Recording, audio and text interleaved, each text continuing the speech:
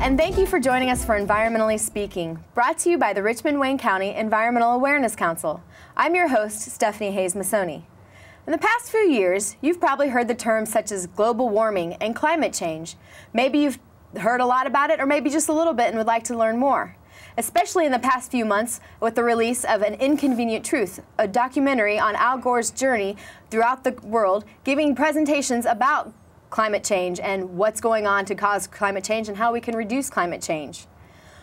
As part of an outreach initiative, Al Gore has vowed to train 1,000 people to go out and deliver these presentations as well. Here with us today is Dr. John Vann from Ball State University. Dr. Vann is a marketing professor in the Miller Business College. He's also the coordinator of the Green Initiatives of Ball State campus and also a big part of the greening of the campus for Ball State University. He's here today to tell us a little bit about climate change, about his training with Al Gore, and as well as how we can maybe reduce our effects on global climate change. Thank you for joining us today, Dr. Vann. I appreciate you being here. I'm really pleased to be here. Thank you for asking. Well, tell us a little bit, first of all, how you got involved with this big initiative of Al Gore's to start to spread the word behind the PowerPoint presentation that's documented in An Inconvenient Truth. Well, I think it happened because I've been a part of the green programs at Ball State for about 10 years. So when they asked for people from Ball State who might be interested in attending the training program, my name was put forward as one of the possibilities, and I quickly responded and I got to go. So it was a real opportunity for me. You put your name in that hat really quickly, right? I did. It's a great opportunity. And it was happening so quickly. I think they came up with a program. It was almost like at the last minute. And my name, my name had been submitted by the end of that day. Oh, wow. By World Wildlife Fund, National Wildlife Federation, the campus ecology program that they have. And they were the ones that asked Ball State who might want to go, and so they submitted my name. Well, what an exciting adventure. It was a wonderful opportunity, and I really consider global warming to be the premier threat to humanity right now. It's the one most important topic that we need to deal with. So it was a great chance to go and see what's being done in terms of spreading information about it and gain more background, and also they gave us a packet of slides. Kind of a mega PowerPoint presentation with 330 slides in it. That's a lot of slides. So it's up to us as presenters to kind of customize it and make it our own. And I've added some slides that I've created to it as well, but used the core that they gave us, plus the background training. That's great. So as part of the training, I'm assuming you had several different sessions on how to deliver a speech and those kind of technicalities, but what were some of the meat issues that they briefed you on as part of the presentation? Well, let me tell you a little bit about the visit down there. Please. Because I was really lucky to be in the inaugural group that we were the 50 from across the country, the first 50 to go through the training program, and they were learning how to train people by training us. So we really got treated very well. Since there were only 50 of us and there have been 200 in the follow-up groups, they could spend more time with us and they could devote more resources to us. So the very first morning, we got on the buses and rode out to Al Gore's farm in Carthage, Tennessee. And they had the tobacco barn set up there where they did their auctions. And they had folding chairs there, and they had a black sheet across the door, and they had a screen for Al Gore to give his presentation to us. But before we did that, we had coffee and donuts, and then we got on these hay wagons, and there were bales of straw or something there, and we rode down to the spot on the river that you see in the movie An Inconvenient Truth, when he talks about returning home and getting grounded by being back to nature and so forth. So this whole crowd of 50 people plus the entourage, we're riding on these wagons being pulled by pickup trucks down there. And I was so lucky I got to sit on a bale of straw right next to Al Gore. So we were talking as we went down there about what his plans were for the farm. And we got down there and we all got off the hay wagons and assembled by the river. And he talked for a while, and some of the others in the group talked. And got back on the wagons, went back up to the barn, and then he gave his presentation. So that was the first part of the actual core of the scientific information. So we went all the way through his PowerPoint presentation. Now, did he do all 333 slides that time? I think he must have, Wow. because it took a long time. I bet. They had more planned for the day, but they hadn't done this with a group before, so it went much longer. Plus, we had questions, Oh, so yeah. it stretched it out. And they had something planned for that afternoon that they had to cut out. So when he finished, we got back on the buses, went back to the hotel, and then that night they had reserved a restaurant in town where the country and western, or not western, the country songwriters debut their music. Wow. They come and play it for the public. And they reserved that as a private party, and we went in and ate supper there. They had a barbecue buffet, and these singers sang to us, and that was really a great experience. The next day, then, we just stayed in the hotel, and we had more on the PowerPoints. We went into more depth on the science behind them. And there was someone there. They had a science advisor from the University of Michigan, a climatologist who was there to help. But they also had someone who had written a book on how to give good PowerPoint presentations. Oh, wow. So he talked about content and format on the slides themselves, how to deliver, how to do an opening, how to do a closing, and we practiced doing openings and closings at our tables, and that was also very good. Now, this was really a speeded up process, because I think when it occurred to Gore to train 1,000 people, I don't think there was a program to train 1,000 people In place yet. Yeah, so he said, we'll train 1,000 people, and I think his staff then had to scramble and put all this together. So it was a little bit rough still when we were going through the training. Some of the slides wouldn't work on PC-based systems because they'd all been developed on Mac systems, and I don't know what that system's called other than PowerPoint. It's another system, but they didn't all transfer, and I got into a loop on one where it would play an animated show, and then you click on it again and it would play it again rather than going to the next slide. So I think since then they've tried to work a lot of those things out, and they've come up with new packages that they're giving to the more recent trainees. Anytime you're doing something for the first time, especially packed into 2 days, oh, yeah. there's a lot of bugs to work out. Oh, well, the same with me giving the presentations. Yes, exactly. I have to revise and come up with new answers when I am confronted with questions that I can't really handle. And to me, that's part of the learning process, is being someone who goes out and gives presentations or programs. Somebody's going to ask you a question you don't know, and instead of working your way and sort of trying to answer it, it's important to say, I just don't know, and I need that's I think an important part of the learning process for everyone, because we can't all I've know learned an everything. incredible amount going through and preparing the slides and doing the background research on climate change. Being a marketing professor, I've had to do a lot of self-educating. I was a physics major in college, but that was many years ago, and we didn't get into these issues then. No, yeah, not at that time. I assume, I know there was a lot of technical, of how to deliver a presentation, and then they did have the climate scientists that were involved with helping you kind of sort through some of the facts and things of that nature. And one of the things that I always come across with when I'm talking to certain groups and people is you have the folks that are skeptics, or say, well, what if, I mean, we know that global climate change or global warming it's a natural curve. It happens, it comes, it goes, it comes, it goes. It's going to happen and come and go, and we're just part of that cycle. Yes, that's true, but what is your answer to a question of that nature? Well, one thing that really helped was the fact that Gore himself has given this slide presentation over 1,000 times. So he's had a lot of those hard questions, He's I'm sure. had a lot of the hard questions, and he's put in slides that will confront and answer some of those questions. And he also helped to explain them to us.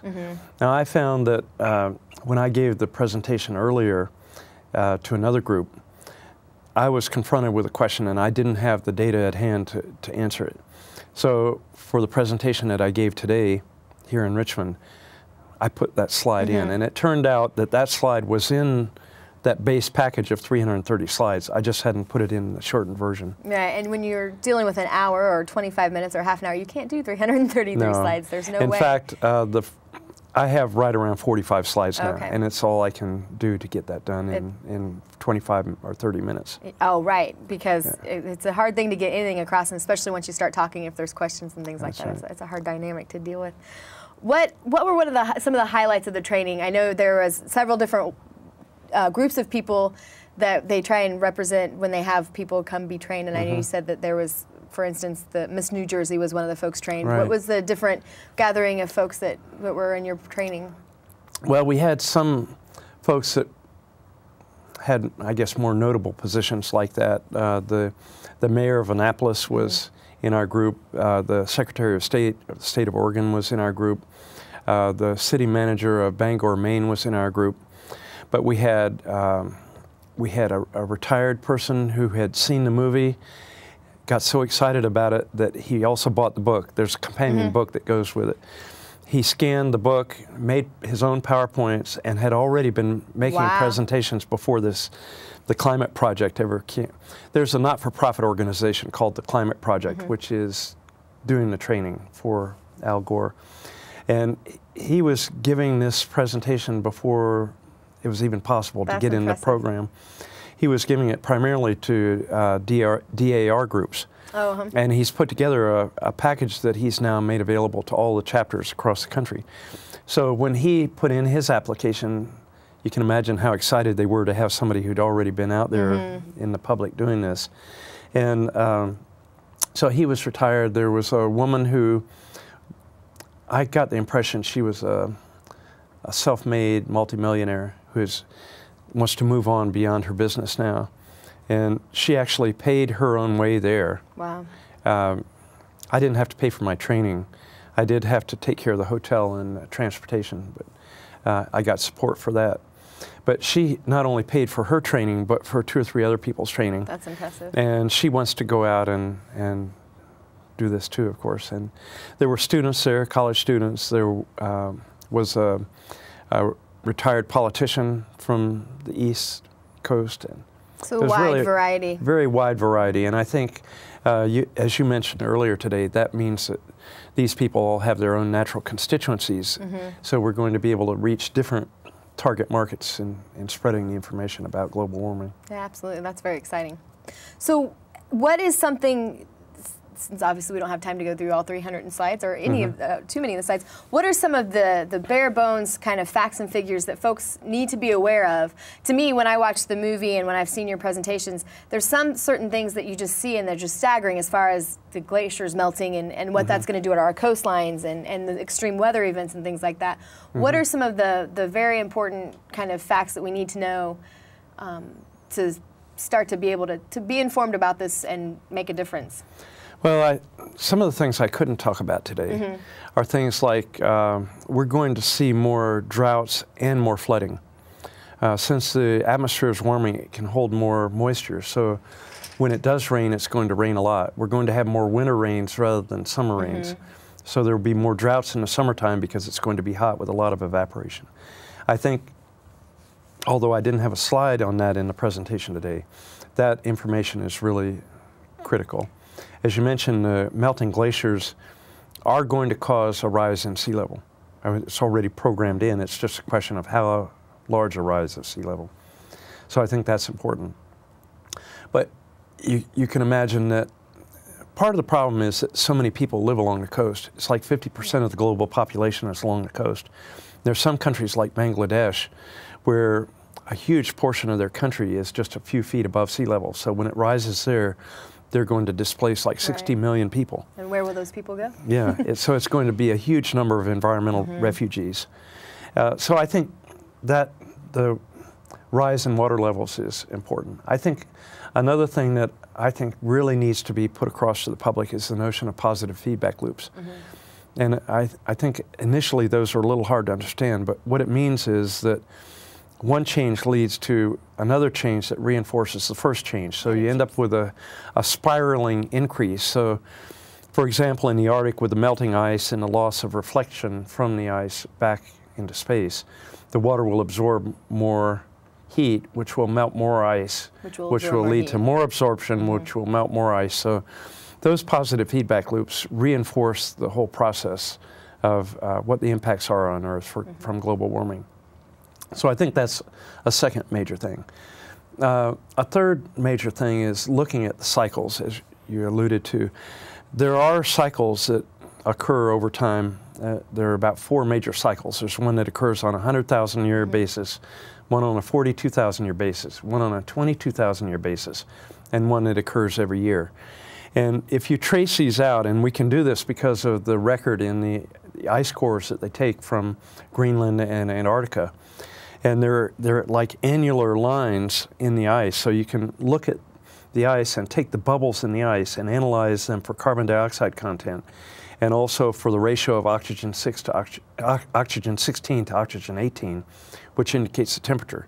So for the history in the ice, you know what the carbon dioxide level was every year, and you also know what the temperature was every year. That's an impressive amount of information, and that we have going back access to that. 650,000 years. So the evidence is very hard there, which brings me to my next question is, we hear, oh, it's a controversial subject. It's, you know, there's some, is it or isn't it happening? And one of the slides and one of the things you talk about in the presentation is that it's not really a controversial subject among scientists. Right. It's out of over 900 articles written about climate science over the past 10 years, there were none that said there was any uncertainty about whether or not global warming was occurring and whether it was caused by greenhouse gases that are emitted by human activity.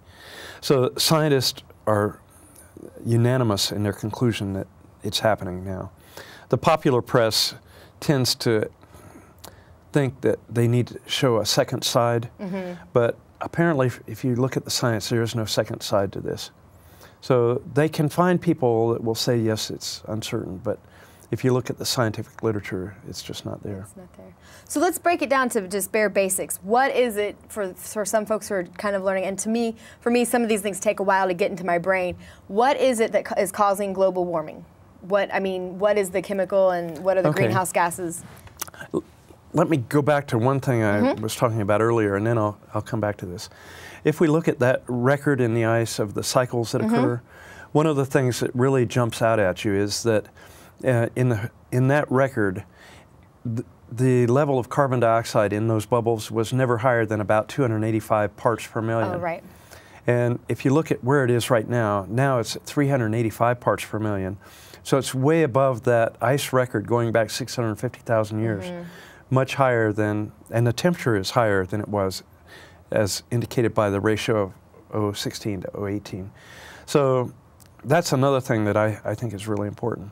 When we look at what's causing global warming, there are four primary greenhouse gases: carbon dioxide, water vapor, which was a surprise to me. It's a very potent greenhouse gas as a vapor; methane, which is 20 times more potent than carbon dioxide, but there's not nearly as much of it, and it falls back out of the atmosphere more rapidly than carbon dioxide; and the fourth is nitrous oxide. So those are the most important. Now, except for water vapor, the other three used to be tied up underneath the Earth's crust, either in coal, oil, natural gas, or limestone. And what's happening now through human activity, we're taking the limestone and we're turning it into cement. That releases carbon dioxide that was sequestered in the limestone, that was taken out of the water by those marine organisms and put into the body of the organism and stored as limestone for millennia. The carbon that's in the coal is being taken back into the atmosphere where it was removed at one time by all the plants growing in the Carboniferous era. The natural gas, the methane, was derived from decomposition of plant material in the absence of oxygen.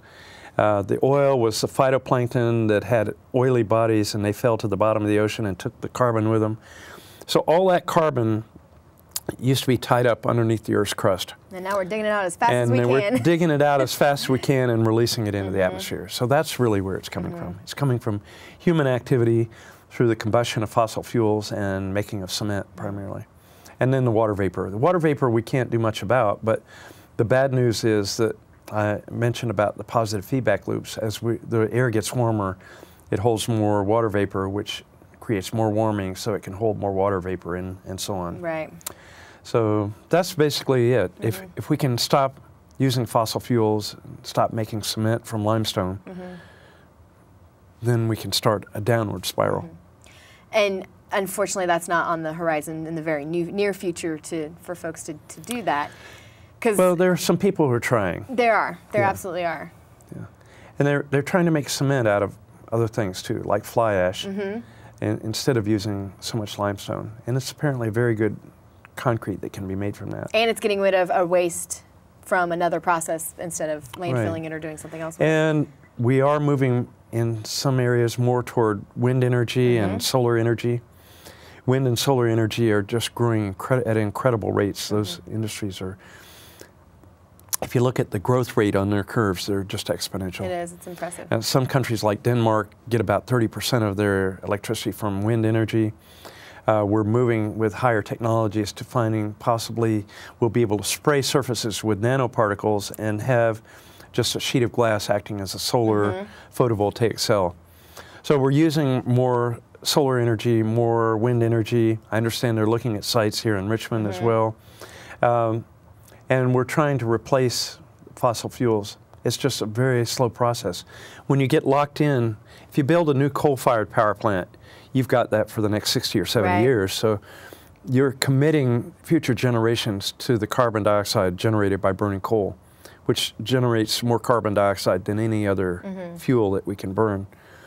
So some people are doing things and some aren't, and we just need to get more people on the bandwagon. But if you look at the Earth and you look at what's happening in terms of taking things out of the Earth's crust and releasing them into the atmosphere, we just need to close that process up and not do it, which means a lot of substitutes, alternative energy sources, renewables. So that's where we need to go. The exciting thing to me, I guess, and being a new mother and working with children as a big part of my occupation, and just looking out for the future in general, is that the tools are there. We have these tools. We have this knowledge to start to make a difference, and to make a difference on a very big scale. And it can be very gloom and doom, and it can be very overwhelming. But we can't give up, because as you were saying earlier, we'd be kind of stupid to give up. It's kind of one of those things, if you don't ask the question, you don't get an answer. And so if we don't try, we're not going to make a difference. And it's encouraging to me, I think, to see that we can make a difference by changing light bulbs. And there's a fact that you stated earlier about if you changed 5 of your light bulbs to the incandescents. Across the United States, if every household changed 5 incandescent bulbs out for compact fluorescence, we'd need 20 fewer power plants. And that's a huge difference right there. And that's an easy thing everybody all that can carbon do. dioxide that would have been emitted by those power plants. So everybody can do that. Not only is that good for the environment, but it's good for the pocketbook. Exactly. Because if you change out compact fluorescent bulbs for incandescents, the other way around, get rid of the incandescents, put in the compact fluorescents, you'll save $30 to $50 per bulb over the life of the bulb. They last 10 times as long and use 1/3 of the electricity. So it's just an incredible. That's right. It's an incredible investment, actually, with a high return. It's impressive. And it's important for everyone to know that doing things like that and turning off your lights when you're not using them and not setting idling your your thermostat car. lower, not idling. What are some things, tell us some things quickly before we finish up, that we can do just as an average homeowner to make a difference? Because every little bit makes a difference. Yeah, well, actually, if you start, let's say you just kind of walked into your house and you saw there was a washing machine and dryer there, you could say, are they Energy Star or not? You go in and you flip on the light, is it a compact fluorescent? You have an entertainment center, is it consuming phantom electricity, or are you turning it off at a plug strip? Or have you gotten Energy Star equipment? Because they have less of that phantom energy. Phantom energy is kind of a weird thing. It's where your TV set is on when it's off. You turn it off, but it's still on in the background waiting so that it'll turn on instantaneously when you're ready for it to be on. Or when you hit the remote, it needs to have electricity to sense the remote. So you can just kind of walk through your house. Do you have a programmable thermostat? What do you have the heat set at in your house? How hot is your water heater set? Do you have low flow aerators on your faucets so you use less hot water to wash your hands?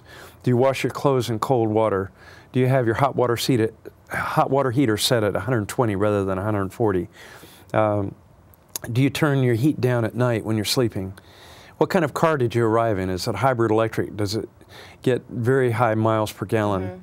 How do you drive your car? Do you do jackrabbit starts? Do you ease up when you're at the light? Or do you just sit and wait? Are you an aggressive driver or not aggressive driver? Do you driver? use your cruise control on the highway? Because if you slow down and then speed up, you've got to recover that speed again, and that uses additional energy. So actually, everything you touch has a carbon dioxide component. Absolutely. So there are just many, many things that we can do. It's impressive. Well, it's great to know that there are things that we can do, because this is a global issue, This is an international issue, it's a national issue, it's a state issue, it's a community issue, and it's an individual issue that we all owe it to ourselves and to our future generations to do something about. So please remember to change out an incandescent light bulb each time you go to the grocery store or go to a home improvement store. Buy a compact fluorescent light bulb and replace one at a time, or go through and change all of them. Not all of us can maybe put up a hybrid wind system and solar power system, but everybody can change a light bulb. Everybody can drive a little less aggressive and be better for their health as well. We all have things we can do. To find out more about what you can do to make a difference, please visit the following websites. You can go to copeenvironmentalcenter.org. You can also go to stopglobalwarming.org. You can go to climateproject.org, I believe, and climatecrisis.org as well to find out more about what you can do to make a difference, or just go Google it. Go Google energy efficiency or anything that you might be looking for to improve in your household. And next time you buy a new appliance, make sure it's ENERGY STAR certified. Thanks a lot for joining us for Environmentally Speaking. Thank you to Dr. Vann for being with us today and telling us a little bit more about global warming and what we can do to make a difference.